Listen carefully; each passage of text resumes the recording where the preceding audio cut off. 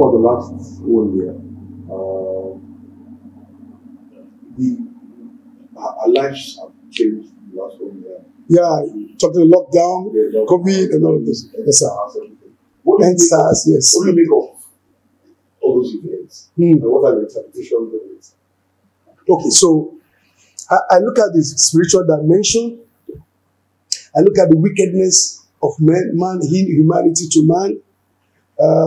People will say conspiracy theory, but the conspiracy theory we talk about most of the time, those guys behind it, the deep state, the globalists, they are not hiding it. They said it, they are on video. The last time I watched a video where they were saying Africans are too much, they have to kill some of them.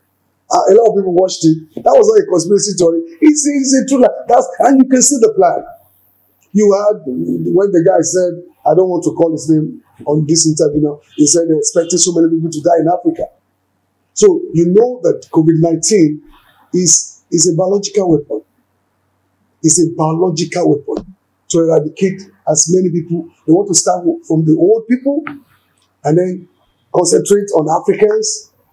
But look at how God has helped us. Up to now, they are still thinking that we will die.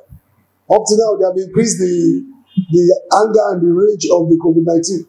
Still, God is still keeping us in Africa. So, I see man in humanity to man. I see some people trying to play God in the life of humans. But God will always show them that it's more than human beings. He is God. Nothing takes God by surprise.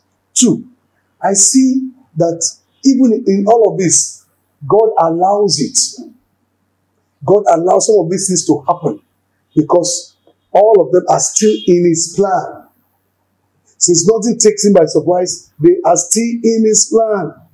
At the right time, He will pull out the joker.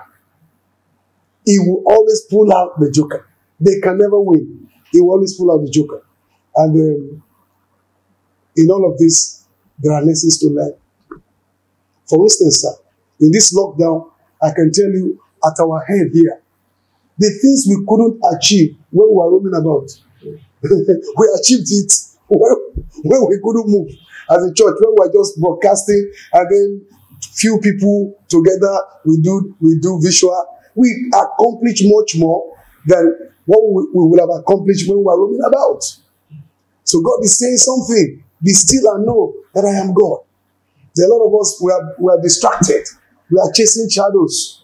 That if we will just calm down and wait on Him, there are so many things He wants to show us that we do not know. So I discovered that some of us are running.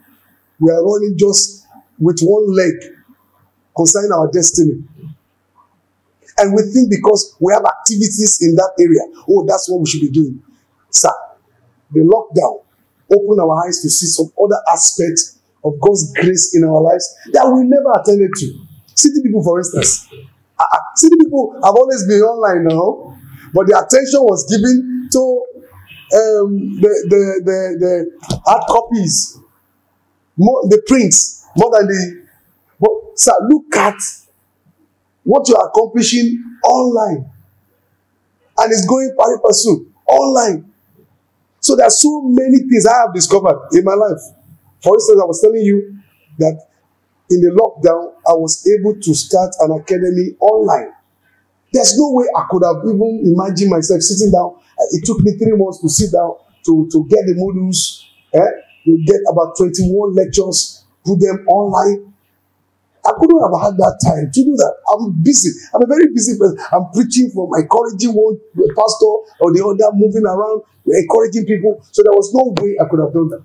But lockdown enabled me to sit down and look inwards and document revelations and put it out there so that I'm still here, I am gone, people are still being blessed by it. So for me, the lockdown is not, the enemy meant it for evil, but God turned it around for good. For those who know how to put their trust in God. For me, that's how I see all of this. And it will still end, in testimony. The enemy may think it's winning, but it's still going to end in testimony. Let's talk about the ministry. The ministry. How many years of the ministry? How has it been? Sir, I think. How many years have you spent? Oh, okay. So How's it? I was called into ministry in 1998, and then we actually started ministry 2000. So the ministry is 21 years now.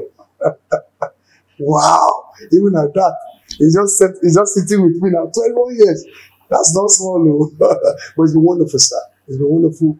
I've seen the faithfulness of God all through. I remember when I first received the call and we started at a place called Jide, I had an angelic visitation. The angel of God came to me physically. I didn't know it was an angel. The only thing I knew was that I had goosebumps all over me. He was asking me questions. And as he was asking me the question, I was feeling like, somebody will ask you, which language do you want me to talk? Which language do you want for this discussion? So, I say English. It's okay.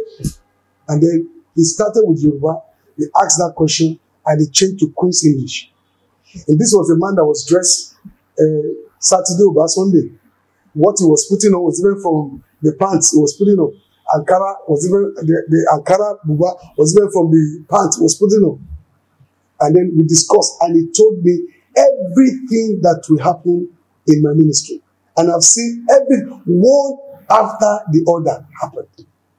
I remember when he was about going, when he asked me, before he went, he said, I'm hungry. Can I have anything to eat? Oh, I said, we don't have food, but can I give you money? He said, no problem. Collected the money. Then he said, I was hungry. He fed me. Okay? He said some things, and they said, oh, I'm thirsty. Can I get water to drink? I said, water? Okay, quickly. I'm coming. I got water. So I was thirsty. He fed me. He was bringing out those things. Then he said, won't you ask who I am? I said, who are you? Then he said, in the presence of God, there's fullness of joy. At the right hand are pleasures forever. In other words, oh, you're an elder that is seated in the presence of God. Oh, from that moment I started having goosebumps. Then, when it was true, he gave me instruction. Do this program, do this program, do this program. That's how our 7-night vigil started. He said, do this program, 7 nights. If you can't do it alone, let other people. And God will be moving, this will be happening. He gave me some instruction. He gave me some information that eventually came to pass. When he was about to go, and he left through the gate, somebody else was coming in, and immediately I asked the person, did you see the man that was dressed in different attire? Did you see? He said, didn't see anybody. Are you sure? I said, go and check whether. He said, I didn't see anybody, sir. So I confirmed that this is actually an angel. Sir, from that encounter, I've been very, very watchful about what the angel of God said. One of the things he said, God will always come to test you when it's time for you to go to your next level. But be careful, the people you put as your orderly, as your secretary, as your bouncers, because some of them don't allow us to come to test you. That hit me.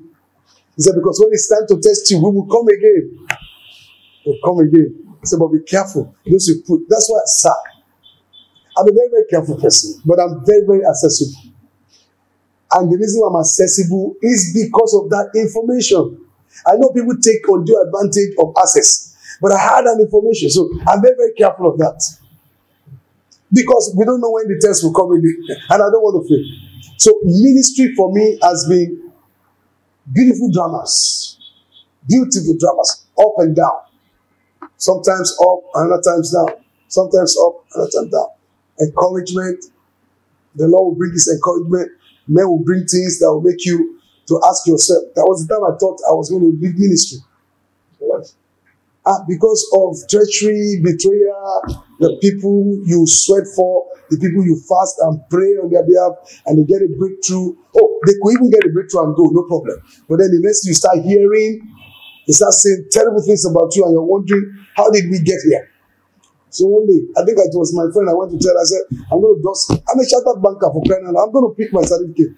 I mean, sir, if I'm working now, I should be a group managing director of a bank. I said, I'm going to dust and get my certificate. I'm going to work. He said, so. Then he told me, there was a time too, I wanted to leave ministry. No, don't let us hang in there. Human beings, the best of man is man at his best. So that's why, one of the reasons why me and my covenant brother are very close is because we are vulnerable in each other's hands. We encourage each other. We don't wait for people to encourage us. We don't look for people to encourage us. We encourage one another. There are times when I feel like, I need, and I'll call him. He will just come to my house just to encourage me. I remember there was a time I was outside the country and he was going through. He knew I was outside the country. We planned it together. He knew I was outside the country. But he came, drove in here just to come and sit on my chair.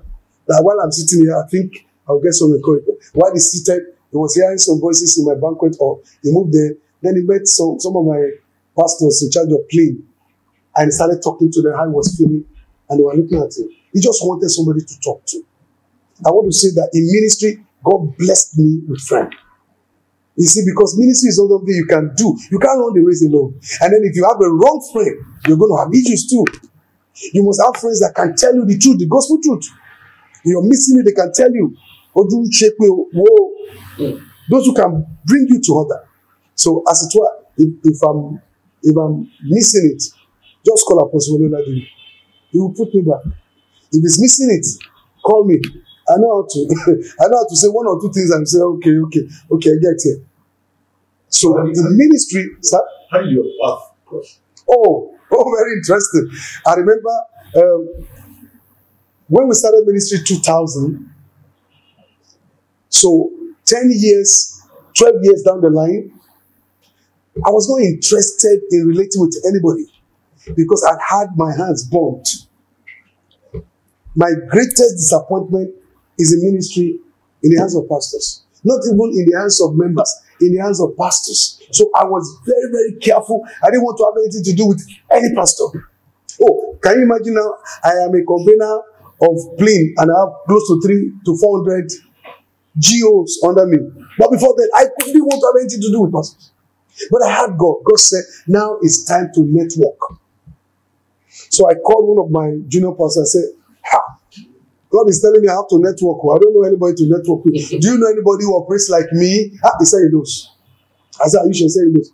He said, when you see him, you will see that both of you are identical, you operate the same way. I said, really? Is there anybody that operates like me? So he was able to get the appointment. And I mean, more than almost 18 years ago now. And then we had that meeting. As soon as he saw me, he said, I've seen you before. I said, where? He laughed. He said, I've seen you before, sir. I said, okay, this is why I came. The Lord said I should network. I'm a very careful person. This is who I am. Because a reported speech is a distorted speech. Before you hear from somebody else, I got born again here. From there, I went here. I walked here. This is why I left this place. This is why I left this place. I'm here now. And the Lord says, I have to network.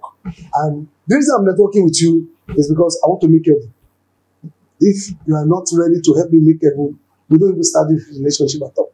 And he laughed. He said, Dito, me too, I want to make heaven. And that was how that relationship has been ever since.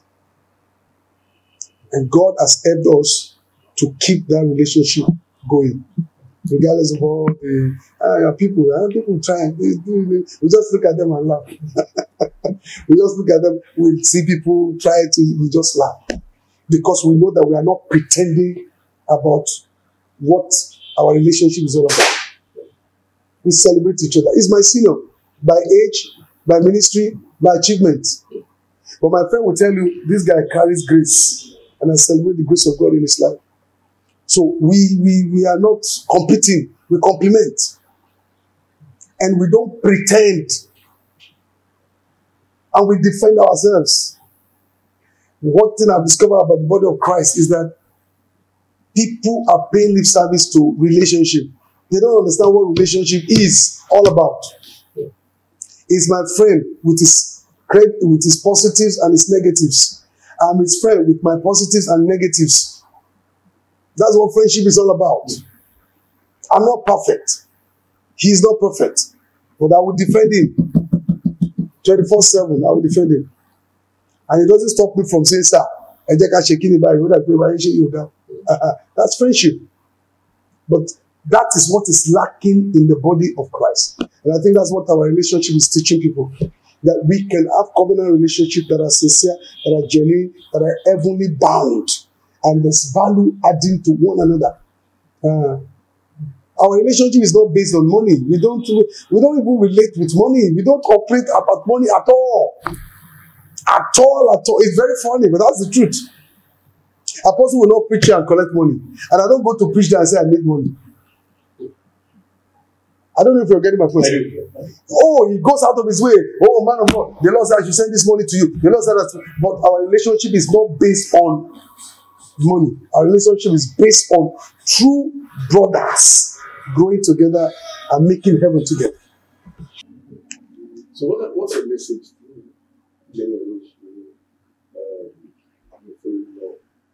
I spent some money with drugs, something like that, Christian food, and all that. What's the message to them at the time like this? Okay, so I think I'm just going to try and put the message in about bullet points 5. Number 1, know why you're here. No man is on earth by mistake. Everyone is here for a purpose. You must know why you're here. And in case you don't know why you're here, look inwards to the giftings and the grace of God in your life. They're a pointer to what you are called to do on earth. No man can be fulfilled outside what they are called to do. Can never be fulfilled. It will amount to running another person's race. So that's why I tell people there's a difference between qualification and qualification. You can have qualification and not be fulfilled. But if you discover your calling in God, which is your gifting, your grace, your skill, your talent, you will always be fulfilled. That's why AY, for instance, who studied something else, but is a comedian, is more fulfilled being a comedian than probably what he studied. A lot of them, I don't know whether he studied art or whatever. Most of them discovered their calling, the giftings of God in their life. They pursued it. And they make more money from that than the valley that their fathers told them to go and study. So the first thing I want to tell people, locate your purpose, discover your purpose, then pursue it. Pursue it.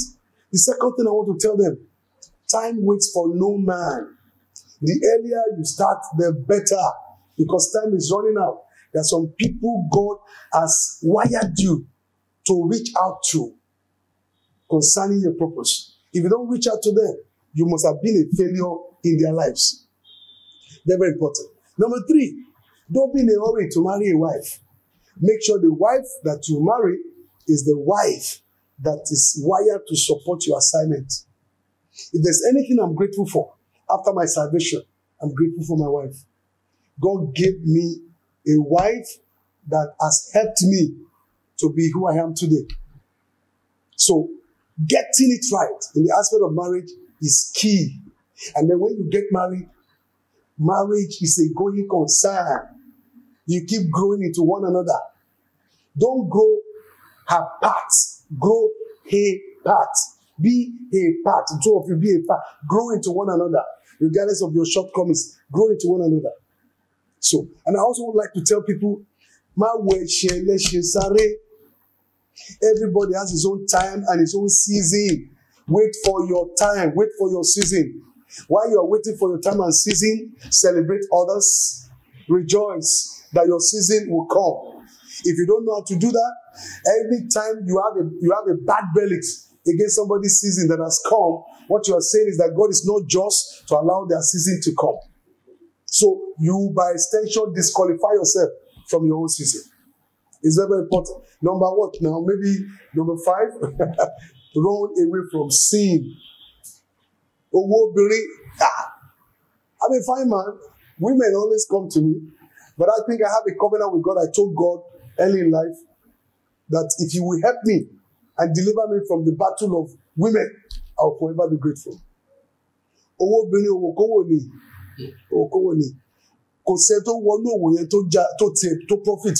You cannot.